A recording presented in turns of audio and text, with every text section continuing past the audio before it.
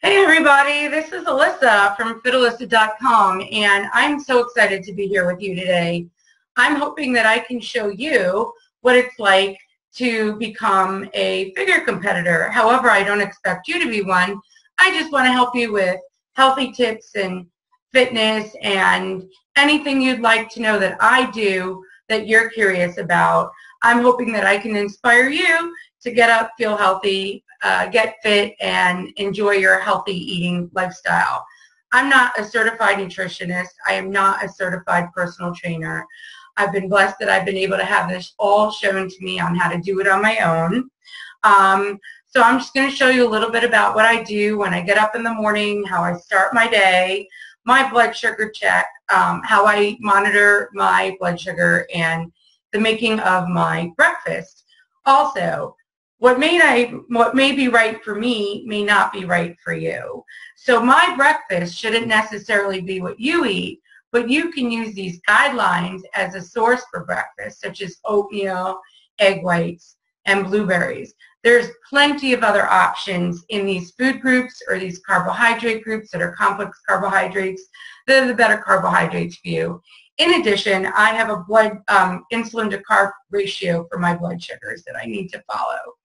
And yours is going to be different than mine. However, I document every single thing I do.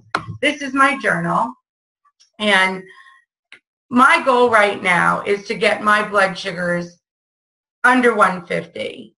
They fluctuate, and they fluctuate because of what time I ate at bedtime, how much I ate, and the consistency of my workouts.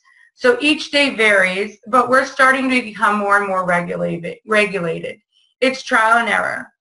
So I get up every morning, and I'm going to show you a good blood sugar day. On Friday, February 19th, this is my journal, and this is how I do it. So I get up every single morning, and I use my glucometer, and I test my blood sugar.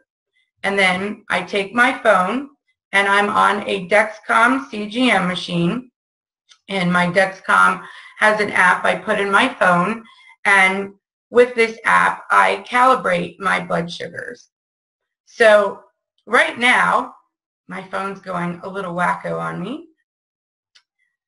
Right now, I have a consistency of blood sugars. And a reason I'm not showing you my blood sugar is because I feel that's an individualized number.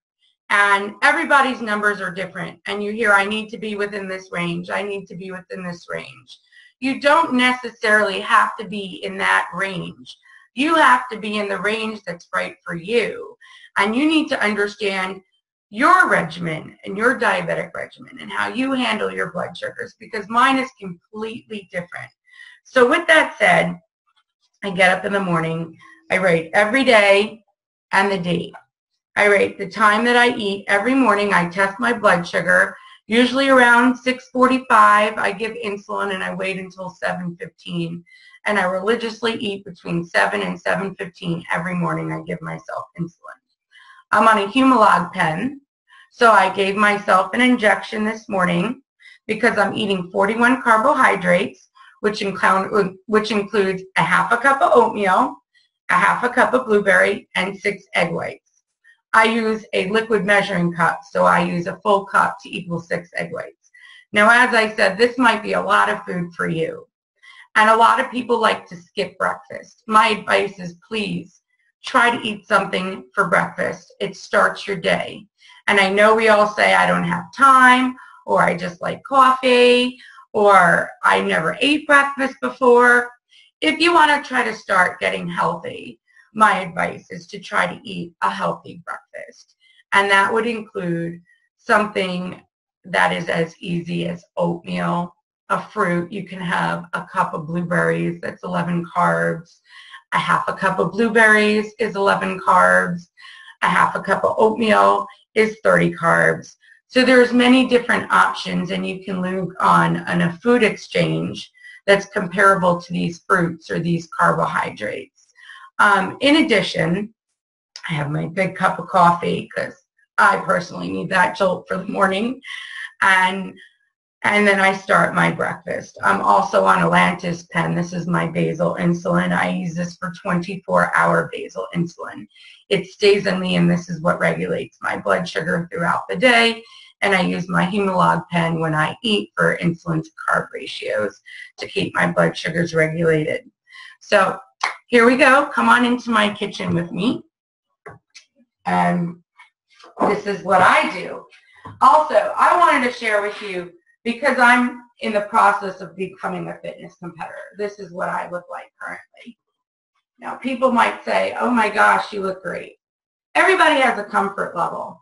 Right now, I'm 25 pounds heavier than competition show, because it's not realistic to look like that all year round.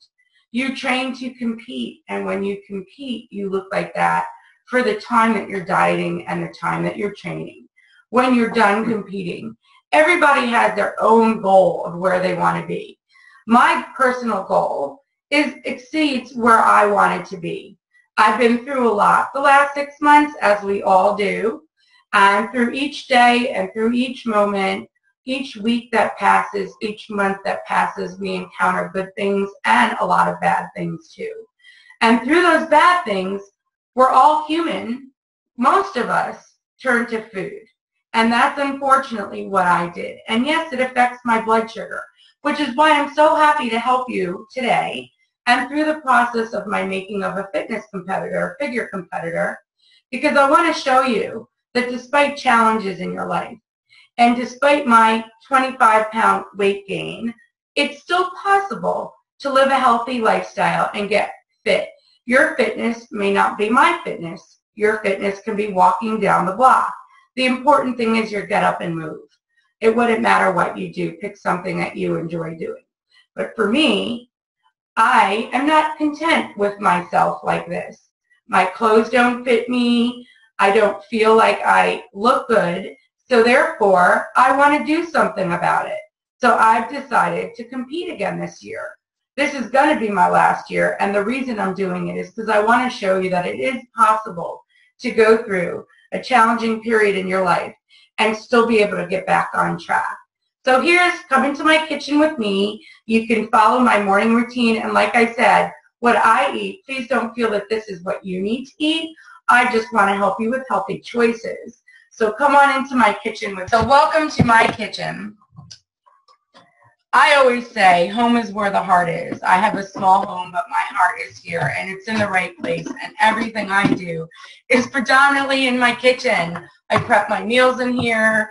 I use my oven and my sink and my dishwasher, because when you cook and when you prepare, you're constantly needing these resources that we're so blessed to have in a kitchen. So this is my morning routine. I start with my morning coffee.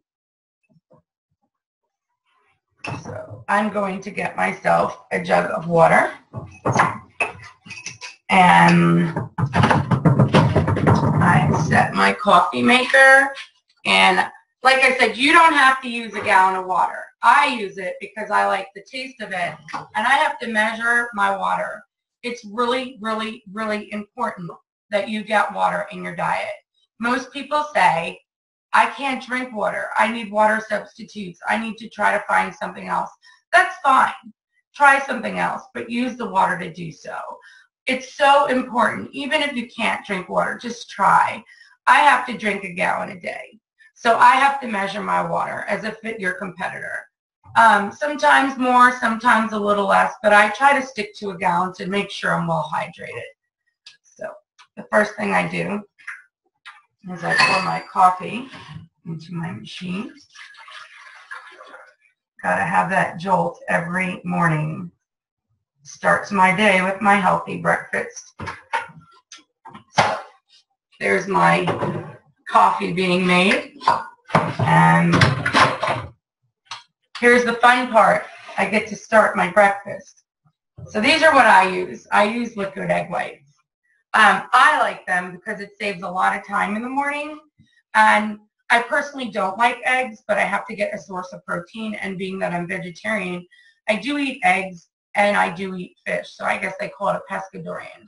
The reason why I do that is I really needed a good source of protein in my diet. And for me, that was the easiest way to find something that I could eat that wasn't necessarily chicken or turkey or beef. So this is what I enjoy, but you can also use an egg. You can also use an egg and use the whites of the egg. Because I eat egg whites doesn't mean that you need to eat egg whites. You can still have a whole egg or 2 whole eggs. My advice is just get a calorie counter and a carbohydrate counter and look at where you need to be and follow those guidelines. And like I said, you can use some of the resources that I help you use, such as liquid egg whites. So 6 egg whites is 1 cup. For my diet, I eat 6 egg whites. I definitely don't know if this is what you would eat, but this is just what I personally eat. I use my scale for everything. I measure and weigh all my food on a scale. The reason why I use a scale is, 1, because I need to carbohydrate count, and that is so important to keep your blood sugars regulated. So I use this predominantly for that reason, because I need to keep my blood sugars regulated. And the only way I can do it is measure and make my food accurately. So in my egg whites that I poured in my bowl, my 1 cup of egg whites, my favorite thing is having a mushroom and a piece of broccoli in there. As a fitness competitor, figure competitor, I make sure my scale is on 0 on ounces, and you don't have to do this, but I like mushrooms and broccoli every morning in my breakfast. So I actually, vegetables don't count as a carb, so you can have vegetables. My advice is just have them in moderation. Just because something is a free food, it doesn't mean that you can eat it in excess. So I like to weigh my vegetables, even though you don't need to. I do, because every calorie for me counts. That's how I get into shape. I count calories and I count my carbs. So, like I said, I'm dieting to be a figure competitor, and I have 17 more weeks to go. I finished 2 weeks already. And I wanted to try to start this journey with you to see what it's like, what I look like now, and how I transform, being that I have this special designed eating plan for me and a special design workout, which I'm going to take you to it as well, but not today. Today is just going to be the breakfast part. So with my egg whites, I put them in my microwave. Although you can cook them on your stovetop, I use my microwave. I put them in my microwave. So I cook mine for 4 minutes. You may want to cook yours at a different way. The reason why I cook mine in 4 minutes is because that's how well done I like my eggs. But your eggs might like a certain way. So I don't recommend you necessarily cooking them for 4 minutes, cooking it for as many minutes as you feel works for you. And like I said, this is about what works for you, and healthy tips I can help you with as far as what I've learned, so that if you want to get up and feel healthy and lose weight and get into shape, this is how I do it. So then I take my measuring cup, because I use my measuring cups. This is a half a cup. And every morning I have Quaker oats. It's my absolute favorite treat. If I get to eat oatmeal, I am happy. I love oatmeal. So I measure a half a cup of oatmeal exactly. And you don't need to use your scale for this. You can use a measuring cup. I don't use artificial sweeteners. That's not part of my eating plan. I'm not sure why. I do love Splenda. I do love the artificial sweetener taste. I loved it in my oatmeal, but I got used to not using it. I don't really know why. I just know it's been advised for me not to. So I live on cinnamon. I add flavor to everything with cinnamon. So I put a lot of cinnamon. Now here's the thing. You might want a quarter cup of oatmeal. You want a cup of oatmeal. You might use individual packets and pour 2 packets in.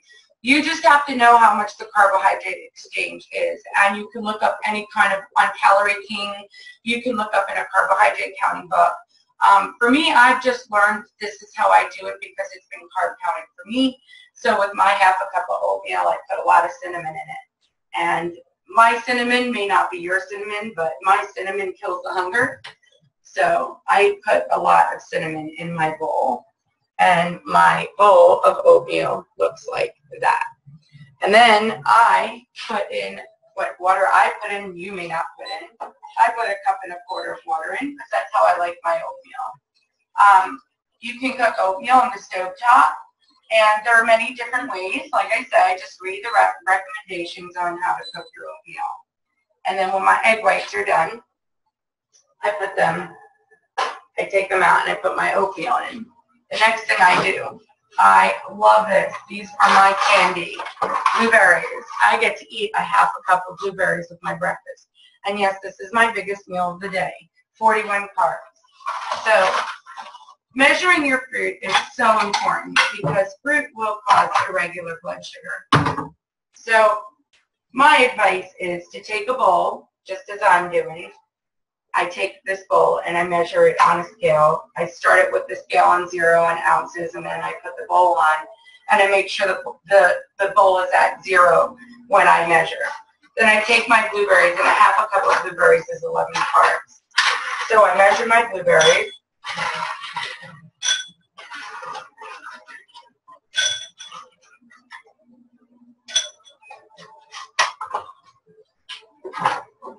And I make sure I always have backup, so whenever I run out, I make sure I have enough.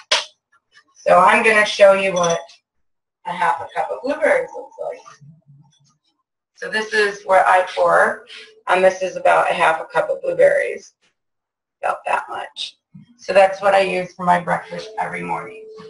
I don't take any supplements, and as a diabetic, so many people ask, what do you take? What kind of vitamins do you take? Am I on steroids? This is the biggest thing that I get. No, I am not on steroids. I choose to have well-regulated blood sugars, and I am a very honest person. I try to do the right thing. And so the right thing for me is eating these vitamins. This is called First Step. They're a liquid multivitamin and mineral, and it says rich in antioxidants, and it's used by champions. So I just use it not because of a champion, but because this is what's told for me that has all of the ingredients in a liquid, and I measure it up to 1 ounce, and I drink it. So that's my vitamins for the morning. I drink a cup of water about this big, and I make sure it's all finished by the time I'm done with my breakfast, so I get a good amount of water in to start my day. Coffee is not an excuse for saying I have water. Tea is not an excuse for saying I have water, because I often make tea sometimes instead of coffee. But for me, I like to make sure I'm well hydrated and I drink a lot of water. So that's my breakfast, and that's how I do it in the kitchen. And I hope that I've helped you with some of these morning tips that I do. And I'm going to continue to help you along my journey so that you can use some of these strategies and techniques. Like I said, what I do may not be right for you, but you can use some of these food groups to have a healthy eating plan, eat breakfast, know to drink water, and measure and weigh your food and carbohydrate count. And then you'll have a day start off to a nice, healthy, fit, and bright way. Thank you all for joining me in my kitchen today, and have a healthy and enjoyable day, and thank you so much.